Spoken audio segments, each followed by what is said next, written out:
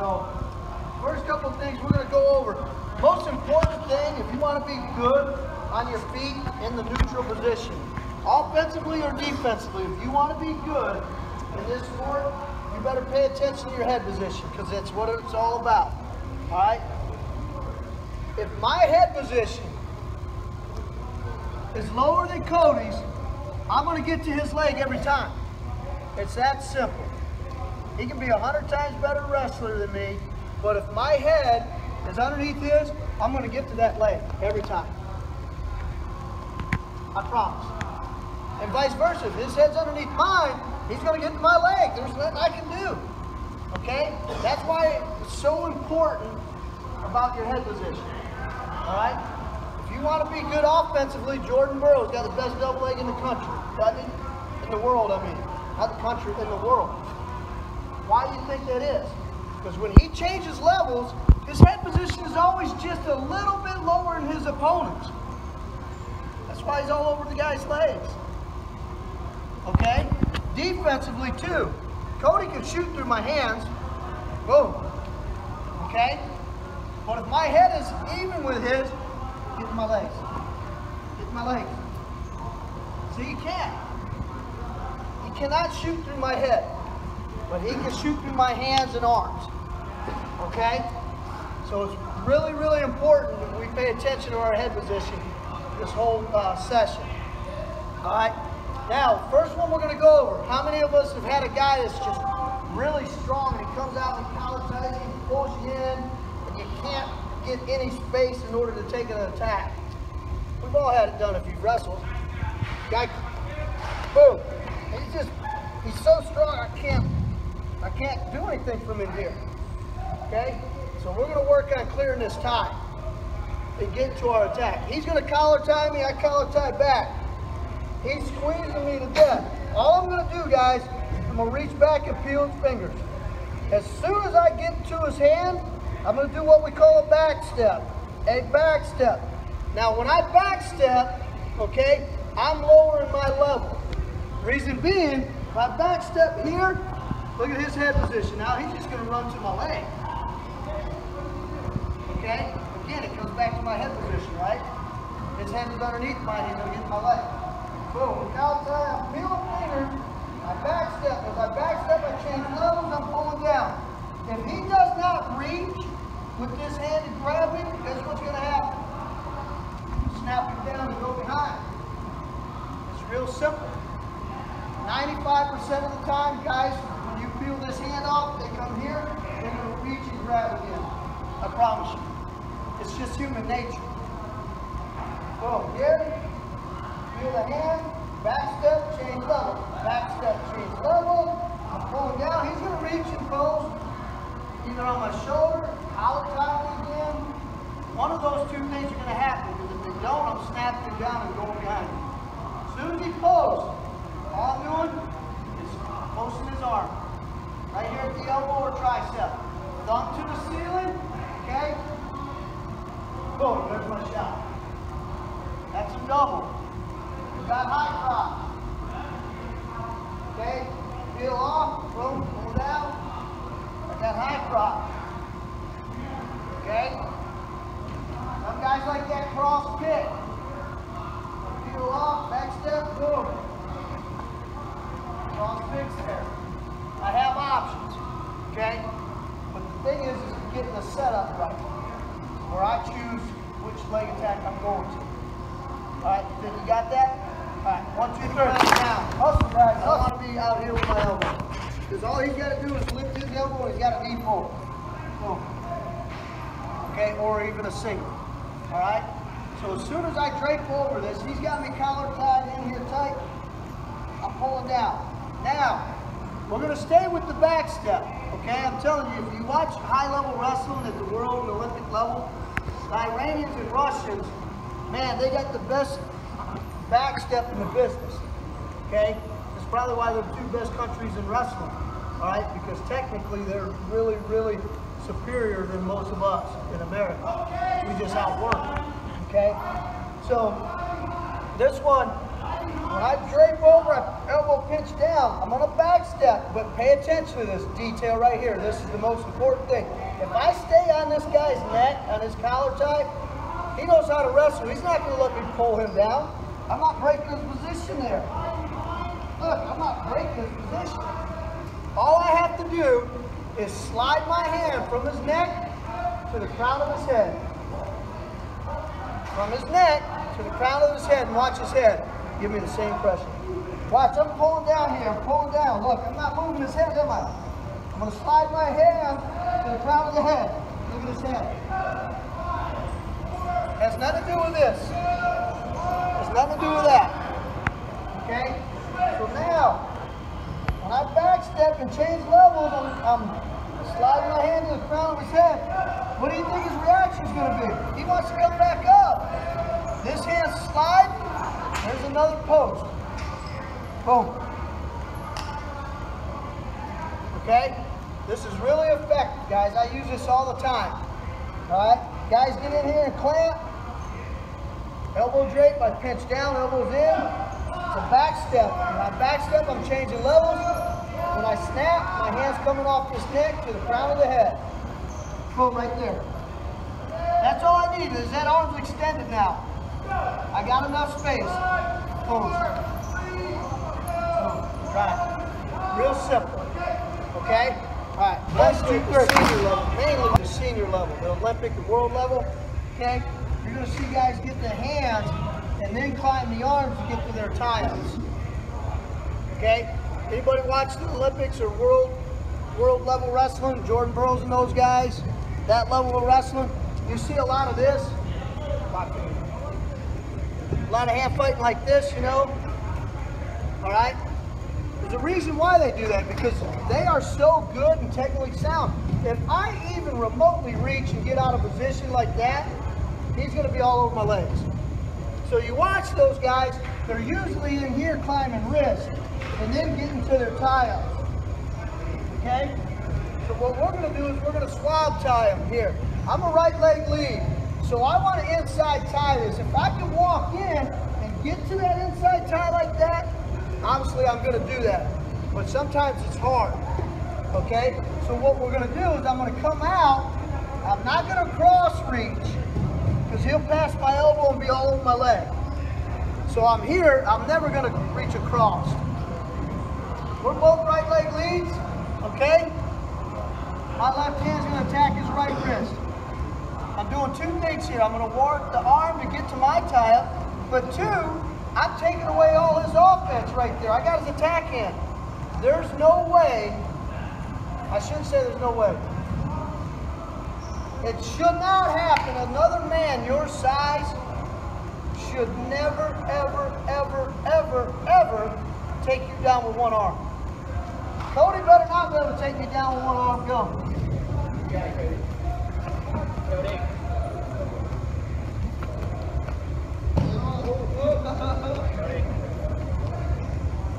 I ain't saying he can't get to the leg.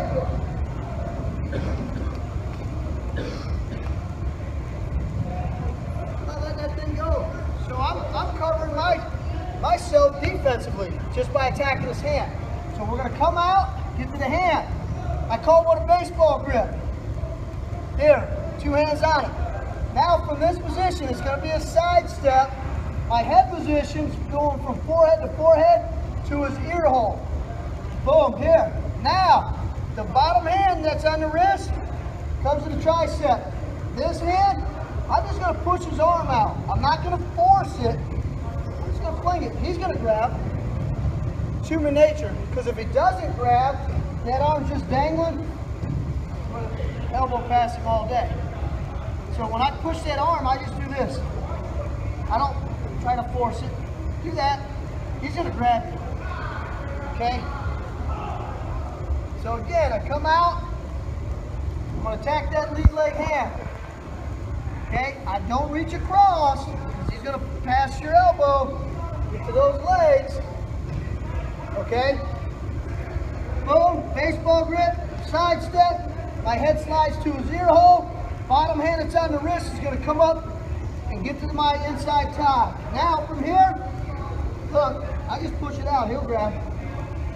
Now I'm in my inside tie where I really want to be. Okay, that's all we're going to do for right now, and then we're going to put some leg attacks together. It's called a swab tie. Doug was as good as anybody I've ever seen.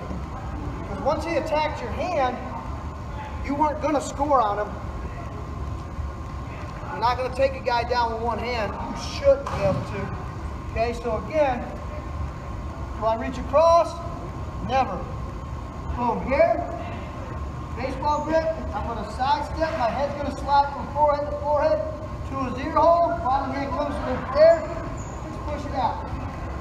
Now I'm in my tie. And then I'm going to show some different attacks from there. All right? Walk through it a couple of times where you get this down. It's a good way to get it down. The reason I like this one so much, especially at y'all's level, if you can learn to do this, because you're going to need it at the college level, and if you decide to wrestle at the senior level, you're definitely going to need it. But it forces good habits. Because I see this all the time at the high school level. Guys come out, reaching all the time. And you're always reaching up in here. Okay, this will make you full position better. Boom, right there. And I'm moving my feet and getting him moving. All right, 1, 2, 3. He's a left leg lead. Okay? And I'm a right leg lead. Which arm do I really want to have my inside tied to? I still want that side, right? Yeah. But it's kind of hard because you're like, man, I don't know what to reach for. I'm still going to attack that side because my inside tie, if I'm a right leg lead, should be with my left arm. I mean, if I get double inside, that's great. But anybody that's going to be a good wrestler is not going to allow that, okay? But if he's a left leg lead, nothing changes, guys. I'm right here. Boom. Okay? I see some of you thinking too much. Do I reach across? Or do I, he's a left leg lead, do I do this? You know, in my footwork, I have to change the hip, my high crotches. Okay? Don't change anything. It doesn't matter what he's doing.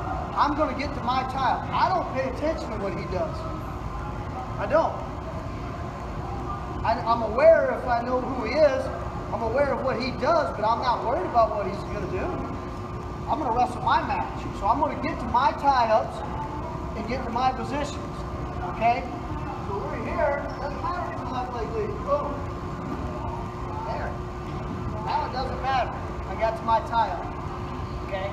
All right, let's go back out. 1, 2, 3. All right? Say that guy comes inside.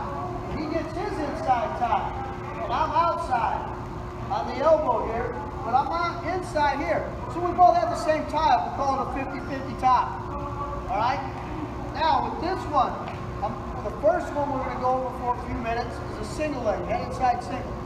I'm going to set this guy, and I'm going to get to this side because I'm going to always single leg this outside tie. Boom.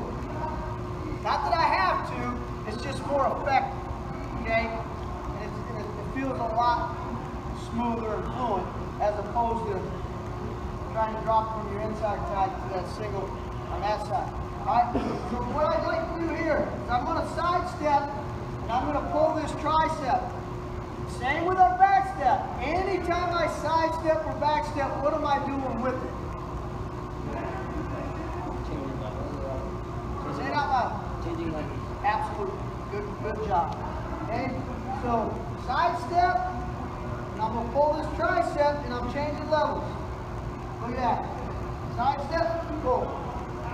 We're here, we're wrestling. Side step, change levels, pull. That's all I'm doing. Now watch, when I'm pulling this arm, it's like I'm taking my pinky to my shoulder. Okay? Because what that does is takes his inside tie right off. Where he can't block me out. Okay? Right here. He's got an inside tie. Don't let me pull this off. See that? And right there. Just taking my pinky like this to my own shoulder. That takes that hand off my arm and it can't block it. Okay? And I'm past that forearm. That's a huge detail. Pinky to the shoulder. Takes that forearm off of you where it can't block it out. Okay, so I'm here. Side step, change levels, pull.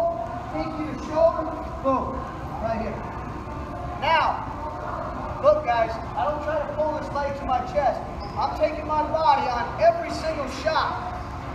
Every single shot you do in wrestling, you should always take your chest or body to that leg. I see this all the time where you guys, and I'm guilty of it if I get the bad shot, all my college guys are guilty of it too. If I try to pull that leg to my body, and he sprawls out, what's going to happen most of the time? You're going to end up extended right there. And then you're in an awful position, and it's a dog fight. Okay? So remember that. You're taking your chest to his leg every single time. Alright? So we got a 50-50 here, gentlemen. Side step, I'm going, boom, right there. Look at my head position.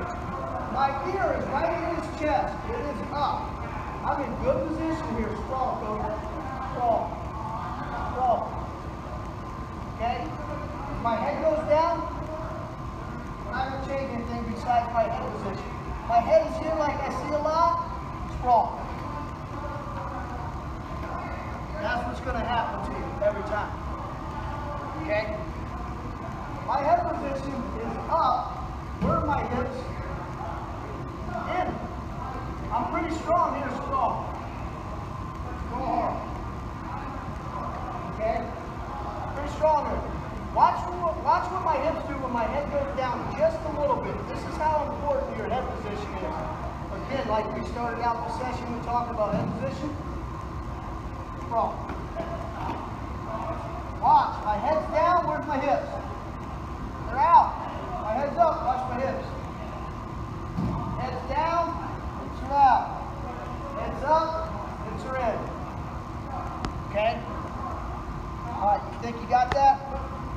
Remember, when I pull this 50-50, this over tie, this outside tie, I'm trying to take my pinky to my shoulder.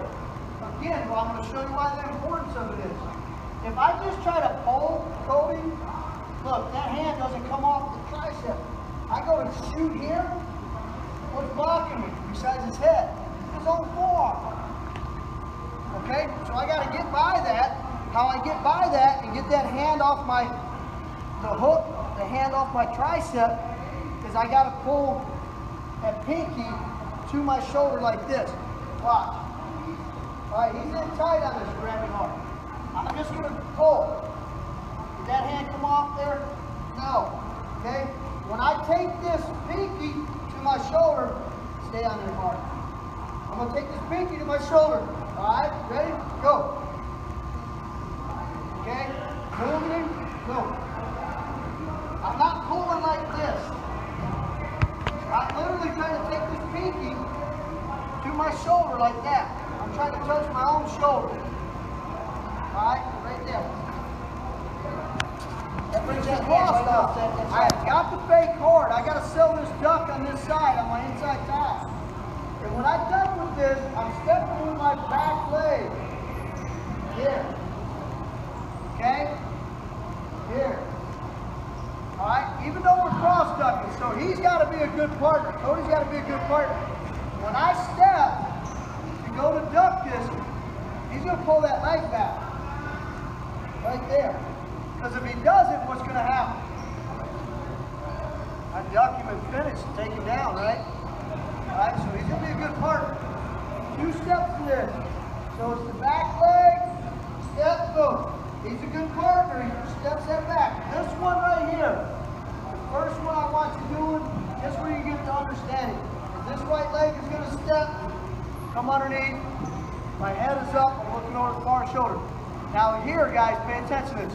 I don't ever let go of this tricep right now.